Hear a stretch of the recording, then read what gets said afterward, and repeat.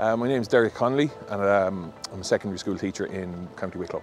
I chose this course because I'm teaching politics and society in secondary school, and I just wanted to expand my knowledge of the subject and to get a better idea of the kind of topics and the ideas behind the course for my students. What I like about the course is, well, two main things: the lectures and the content they provide. They're very personable, they're very approachable, very knowledgeable.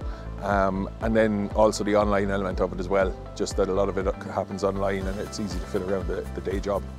After completing the course, put it into practice in the classroom would be the main thing, but also just now looking into maybe further areas of study so I can broaden my horizons in the subject.